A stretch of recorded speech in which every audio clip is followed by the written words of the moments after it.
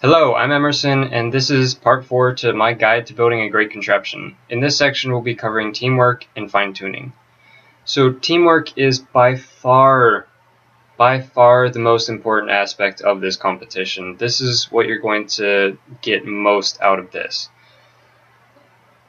It's essential. You have to work as a team. That is the most important thing. I cannot emphasize it enough. You need to work as a team to do well in this. It doesn't matter if you have number 1 and 2 and 3 and 4 in your class, or the top 10 engineers in the entire school working on this. If you can't work together, nothing is going to get done. However, I have some steps for you to work together as a team. So first step is to get to know each other. Ask questions, go around, shake everybody's hand, I don't know. Get to know each other. Start knowing what people are like, what their strengths and weaknesses are. Which leads us to the next part. Learn everybody's special talents. Everybody is talented in an area or more, at least one. Some people are better at designing, some people are better at building, some people are better at painting, or both. Michael Pulaski is a fantastic builder, designer, and painter. He's our resident artist, and he's painted a lot of the murals on our machine. Another important thing is to delegate specific steps to specific people if they're proving problematic. And that is a mouthful, but it's really important. What I'm saying is that if you have a complicated step that just is not working well, or it doesn't have to be complicated, just a step that is not working well, you've spent an entire day on it and it's still not working, say, hey, you person, you work on that until it's done.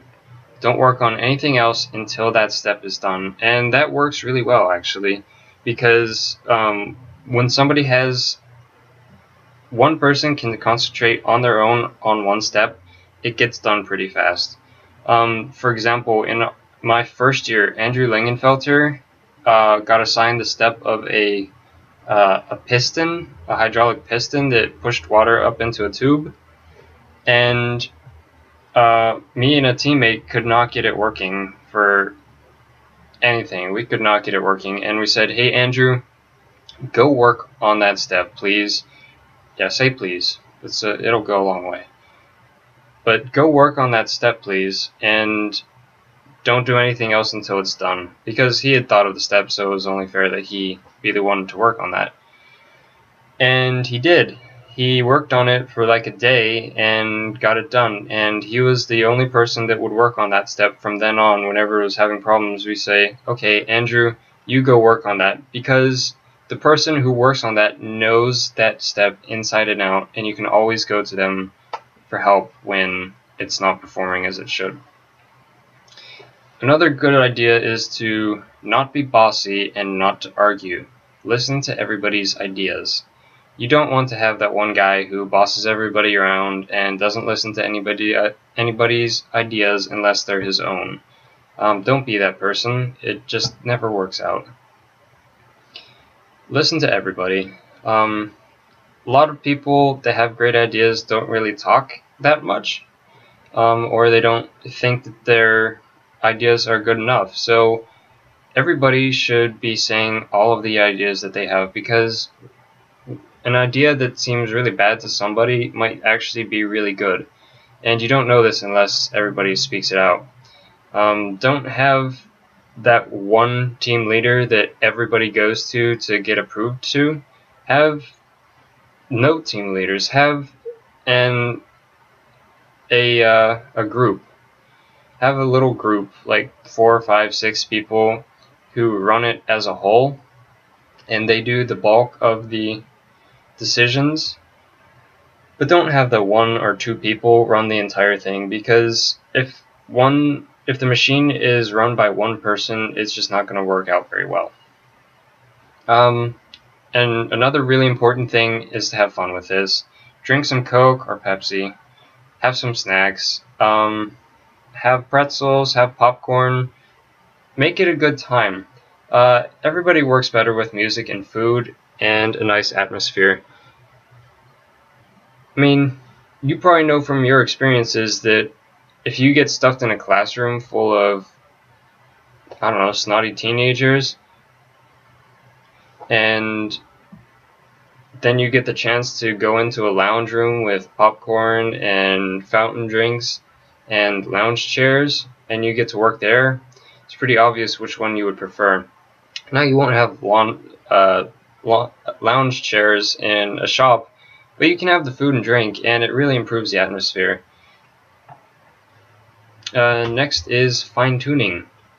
So you need to leave time to make adjustments, or you're not going to succeed you're not going to go very far.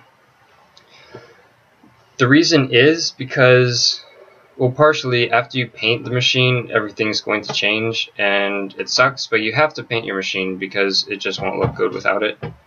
So fine-tuning, you need to leave time to make adjustments because everything is going to go out of whack over time.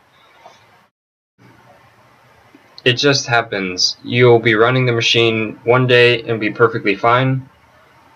Then the next, it's not. Something's going to happen that you're not going to foresee, and you're going to have a lot of problems. So you got to leave like a week or two in advance before the competition where you're completely finished and you've done your painting, you're completely done, and all you have to do is keep running the machine. Just run it over and over and over again, trying to iron out all the weak spots and steps and see if anything's going to wear out, because we actually had that problem this year, is that one of the pieces of balsa wood that we were using in a marble machine was wearing out because the balls had gone over it literally thousands of times, and it was wearing out and throwing everything out of whack. So you might have that problem too. You might have things that wear out. It happens. You just gotta leave time to adjust for it. And yes, so the goal of this presentation is not for you guys to follow every single step word by word. It's just to set you guys on the right track.